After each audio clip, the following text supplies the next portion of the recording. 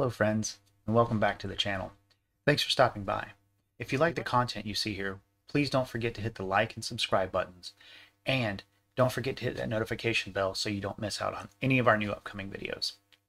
With that being said, let's get on to the video. Do you ever wonder if your tech is spying on you? With the advent of the Google Home, the Alexa, your phone's having the ability to do all sorts of voice searches and voice things and connect your home in a million different ways that it had never been able to do before, there's got to be something going on. These devices have to be listening for their keywords all the time. You may remember an article published in 2017 by tech journalist Artem Rusakowski, I hope I pronounced that right, who received a Google Home Mini as a review demo. Now, he found out that that particular Google Home Mini was recording not only just what he asked it, but literally every piece of every conversation he had, and it was uploading it to the Google's cloud. Now, once Google found out about this, they obviously patched the device and fixed the issue.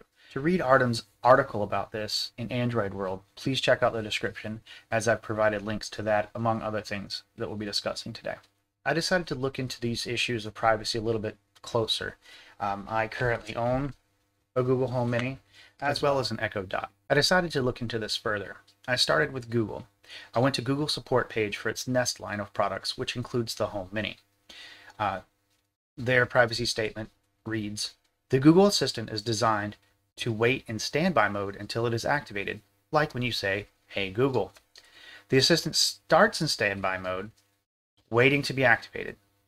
In standby mode, it processes short snippets of audio, a few seconds, to detect an activation such as, 'OK Google.' When an activation is detected, the Assistant comes out of standby to fulfill your request." And the FAQ goes on to say, occasionally the Assistant will activate when you didn't intend to, because it incorrectly detected that you wanted its help, like by a noise that sounds like "OK Google." If that happens, just say, "OK Google, that wasn't for you," and the Assistant will delete the last thing it said. This is interesting because if you don't specifically tell the Google Home Mini to delete what you just said, then it will record your voice and store it. If you want to learn how to manage these audio recordings, I've also provided a link down below in the description. If you want to go a step further and delete your entire profile, it's a lot more complicated than just deleting the Google Home app from your phone or unplugging the Google Home Mini. Again, Google's FAQ. You can always choose to delete your home in the Google Home app or your Google account at account.google.com. But if you only uninstall Google Home app, it will not delete your account or home information. I've also put a link into the description for that. The same is true with Alexa. According to the NYTimes article in the description below, the Alexa, just like the Google Home Mini, is always listening, but listening for their wake word, which is Alexa, computer, what have you. Again, this device is always recording and analyzing your voice data. I provided links down below for Amazon's policy as well. And you might be thinking, armed with all that information, would someone like me ever use such a product? And as we mentioned before, yes, I do. I only use the Google Home Mini for music.